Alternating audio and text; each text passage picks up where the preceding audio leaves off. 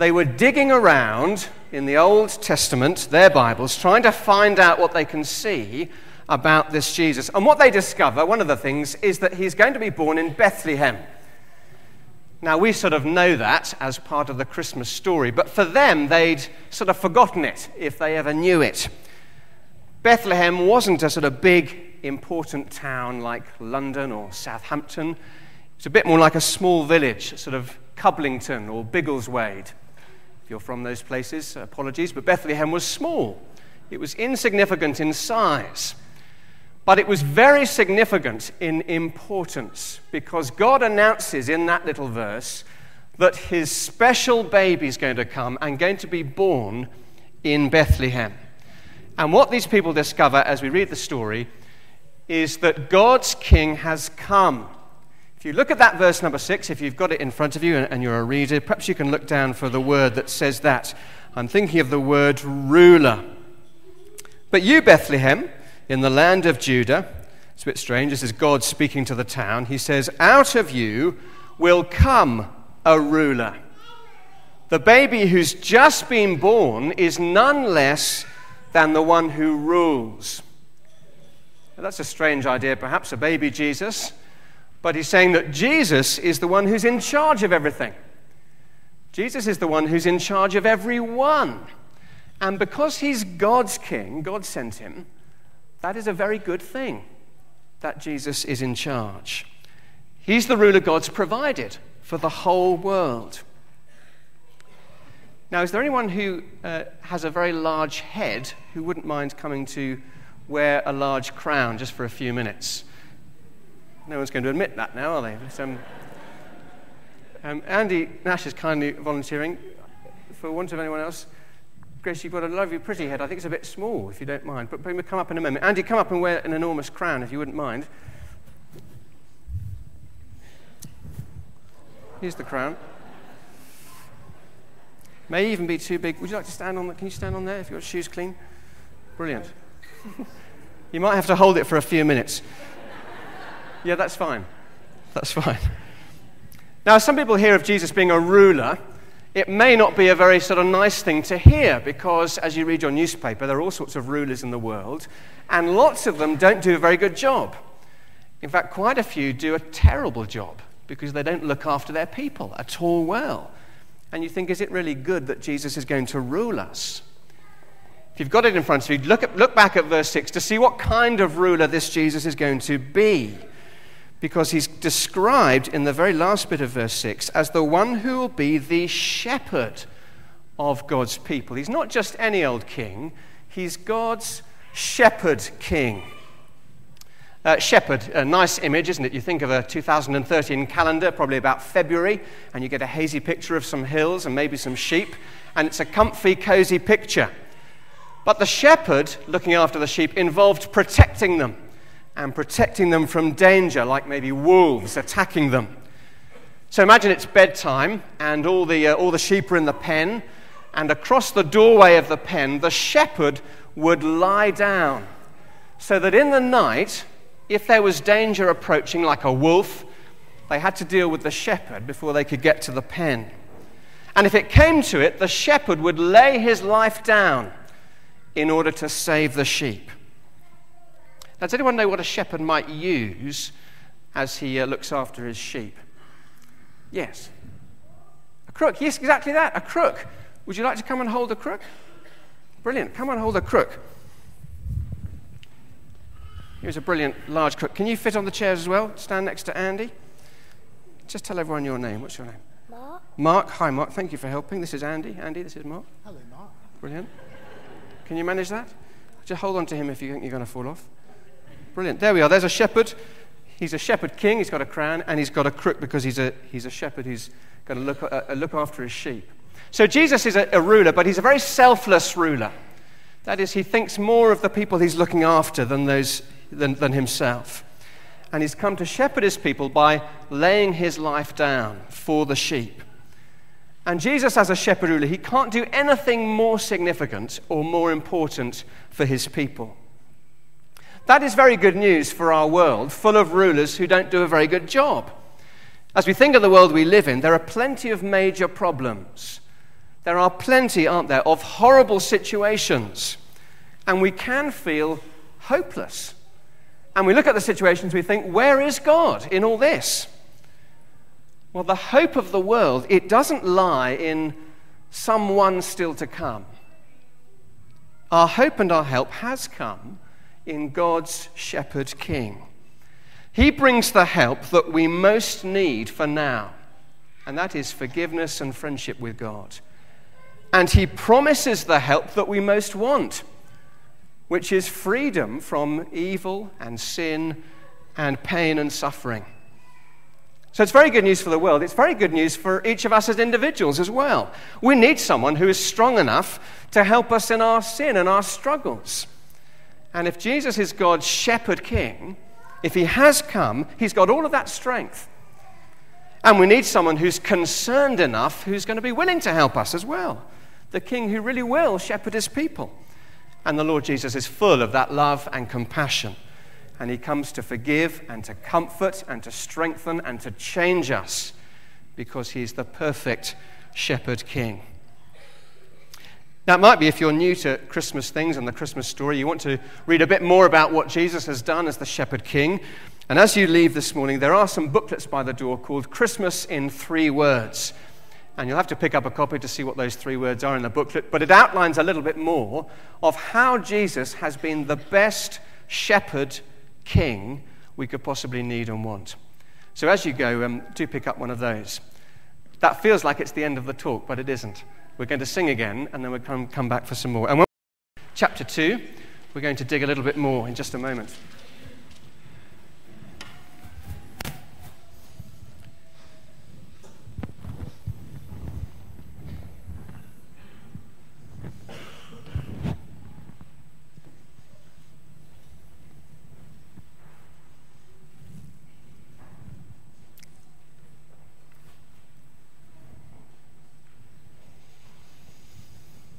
I wonder if anyone can guess what I might have in here.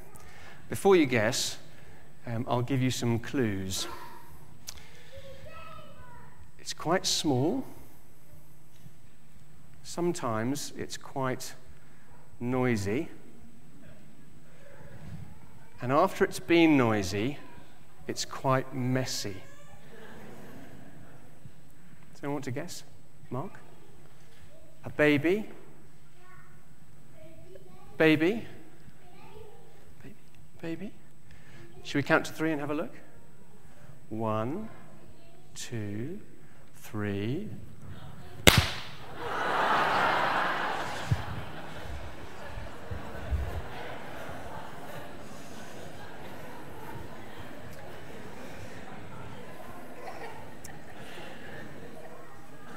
Now, depending on whether you like party poppers or not, that will either have been a nice surprise or a nasty surprise. Now, if it was a nice surprise, you'd have thought, yay, party poppers. If you thought it was a nasty surprise, you probably would have thought, yeah, that's really irritating. Now, those 2 reactions, nice surprise, nasty surprise, they're a little bit like the reactions in Matthew chapter 2 to the arrival of God's shepherd king. Perhaps you've got it in front of you, because as people see that Jesus is God's shepherd king, just get this on the screen again. Some people come to worship Jesus.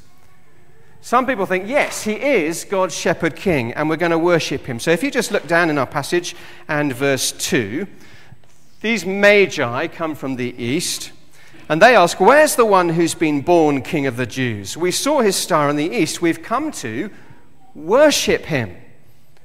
And then towards the end as well, in verse 11, they come to the house and they see the child and his mother Mary, and they bowed down and they worshipped him. They realized this tiny little ball of flesh, this baby in the manger, is the one God has sent. And they treat him as God's king. And you can tell that because then they produce their presents, which are really, really expensive presents. There was gold and there was incense and myrrh. Gold was worth as much as today. It's really, really valuable. Myrrh was about 6 or 7 times worth more than gold. So they thought he was the best. They brought the best presents. And to worship Jesus, worshiping the shepherd king, means you treat Jesus as the most significant person who's ever lived. It means that Jesus has the greatest effect over every part of your life. That's what it is to worship him. And it doesn't mean that we do that in a kind of annoyed way. Oh, Jesus is king and I'm not. Because those who come to worship Jesus, they actually delight that he's come. They're very pleased. They worship with joy. Here's a smiley face. Here's people delighted that Jesus has come. I hope this might stay in here. There we go. Brilliant. In verse 10, if you have a look down at verse 10, if you've got your Bible still there, you see how they see the star over the stable, and it says they were overjoyed. They're delighted that Jesus, the shepherd ruler, has arrived. Now, what's surprising, you may not think that's a very great surprise. People come to worship Jesus, and isn't that what should have happened? But the surprising thing is who these people are. These magi. They're probably not quite wise men who are, university professors stroking white beards, not quite that. They're probably just people who are very interested in looking at the stars, astrologers. They may have been those sort of people. And the thing about them is they're not local people. All the Christmas action is taking place around Jerusalem. But the Magi, they are not the Jewish leaders who are twiddling their thumbs waiting for the king to come. They were people from miles away. They'd come from the east. You never would have expected them to be around the city at the time. And yet, funnily enough, they're the ones who worship Jesus as God's shepherd king. They're the ones who see it and get it. Some people come to worship Jesus, and it could be that they're the people that you would least expect to come to him. And it may be that in a big church building like this with lots of people, there are people here who don't feel terribly at home in a church building. And you count yourself the least likely person to be thinking on Christmas Day about Jesus Christ and Christianity. The beauty of this shepherd king is he doesn't come just for the churchgoers and the smartly dressed moral people. No, he's a shepherd king for all sorts of people. It's a good reminder too, isn't it, to those who perhaps are here every week and we're part of the furniture and we're always around at church, we've been here a long time. Do we always allow for the unexpected people to come and see this Jesus? Are we ready that they become part of things? Not just the fringe, but at the very heart of things. So some people come to worship Jesus, they're delighted that he's come, and they give their lives to him. But there are some other people in our reading, and their response to Jesus isn't so good. It's a little more serious. Some people pretend to worship Jesus. Now just have a look down at verse 8, if you've got a reader, or perhaps if you're holding a Bible for someone else. And I'm going to read verse 8, and then we'll think a little bit about it. He, that's Herod, sent them to Bethlehem and said, "Go and make a careful search for the child. As soon as you find him, report to me, so that I too may go and worship him." Has anyone been to a pantomime this year? Anyone ever been to a pantomime? Yeah, you may have been to a pantomime. What do you shout when the baddie comes on stage in a pantomime?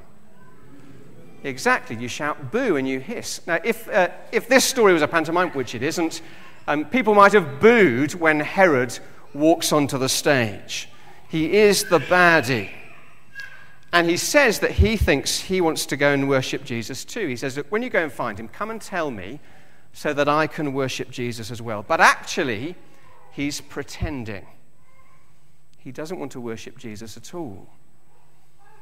And if we were in a pantomime and he said, "I want to worship Jesus as well," what would everyone have said? "Oh, no, you don't." Yes, exactly. But this isn't a pantomime, so we're not going to do that. Now, you're going to find out the reasons why Herod is pretending. If you're a reader, perhaps you could have a look at verse 13, which isn't in the bit we read, and verse 3. If you're not a reader, have a look at the picture on the screen in just a moment and work out how you think Herod feels about Jesus. If you're a reader, you can't look at the screen. So if you're a reader, have a look at verses 13 and verse 3. If you're not a reader, what do you think Herod feels about Jesus, judging from the picture on the screen?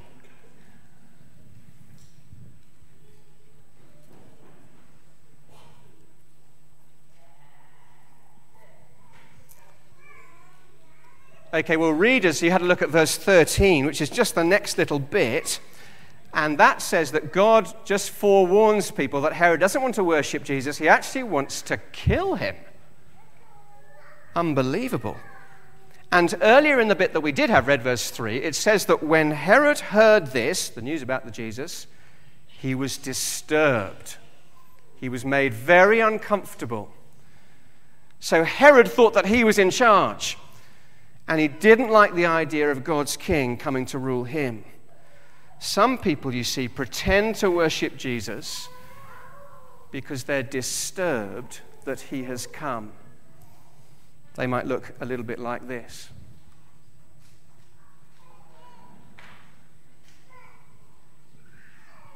They may be the people who are right at the center of the festive season and Christmas action.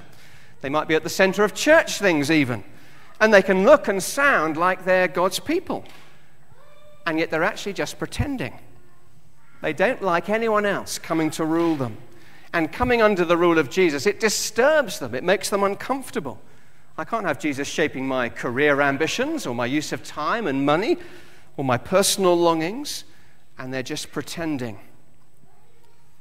So just as we finish, here's a little question. How do I know if my worship of Jesus is real or not? This is quite serious. There's someone pretending.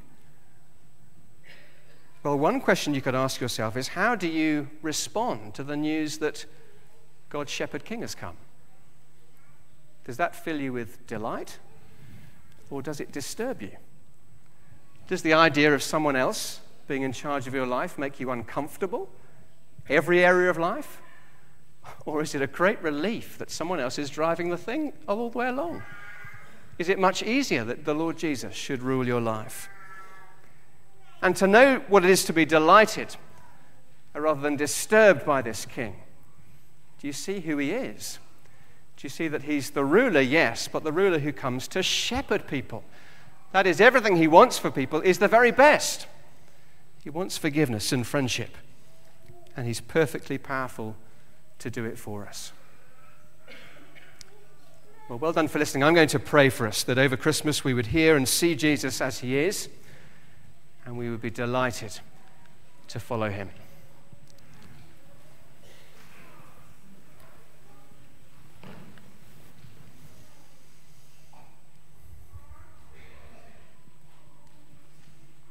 Out of you will come a ruler who will be the shepherd of my people Israel.